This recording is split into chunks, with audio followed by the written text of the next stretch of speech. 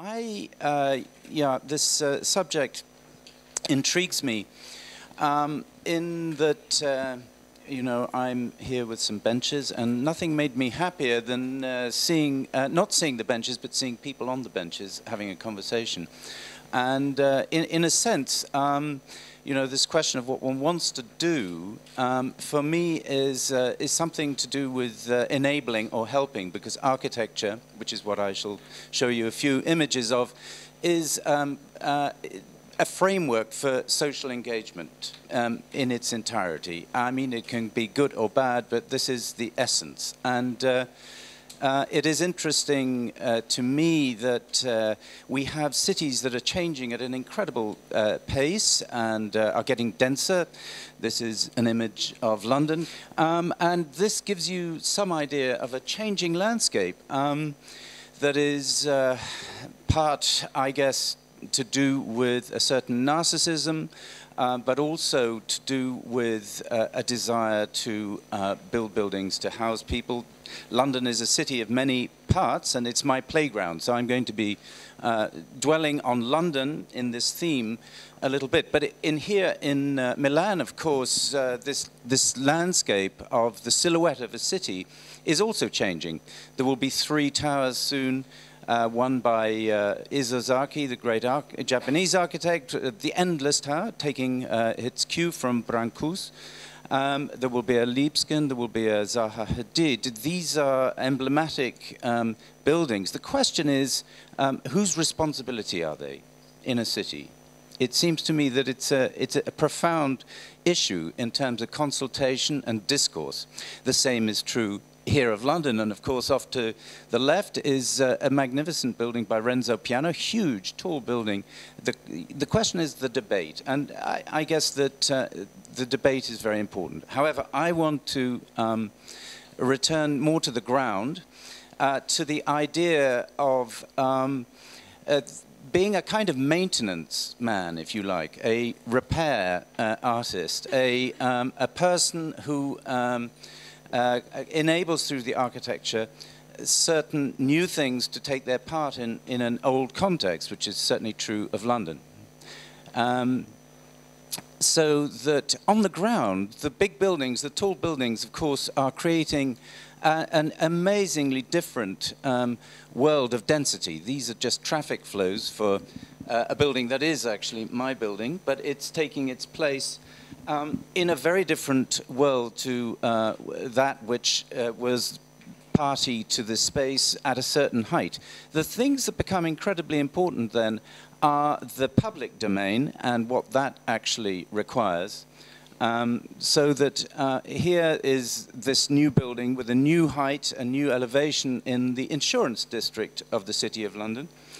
And the spaces between those passages, which are historical, are very important. In this one, the idea is that there would be a room in the middle of the building, which is a big building, that is about the scale of a traditional banking hall, whose roof, the soffit, will in fact be a digital representation of what is on top of the building, because that, next please, is to be a public garden. Because in this rising of the city, the thing that is completely lacking is public space. That's something very common here in Milan as well. And so rather than the sea of air conditioning plant, which is the debris which we are used to in these buildings as you go higher, this intermediate level, it seems to me, with public lifts accessible so that workers, importantly, in the city can find that place of repose with nature and views beyond the city at lunchtime. So it's very important you get up there quickly. So this is one aspect of the City of London. This is a public space that is a new public space that was completely blocked before this building was put in. So this is another of the buildings in the City of London, which I'm not dwelling on. And the other thing is this idea in the city that that one needs to think architecturally not just about the exterior but the interior. What I would call the simultaneity of sectional relationships are incredibly important. This is a little scheme for a livery company in the city. As at the epicenter of these tall buildings, the street and the quality of the interiors around them are very important. And the next. Yeah, so that is one side of London. I guess I'm also talking about context, the importance of the place. I mean, here in Milan, I find myself taking images of the pavements, of people passing on the roads. I mean, these fantastic streets that could be nowhere else. They are like the genetic imprint of a place. London is made of at least three cities. There's the city of the outsider and the theatre. Shakespeare's world, for instance, south of the river.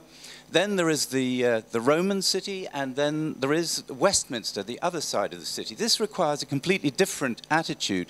Here, as an architect, I am an enabler for other participants, and I will just show that through the work with artists. So the first scheme is this block here and repairing the block, maintenance, if you like, at an urban scale.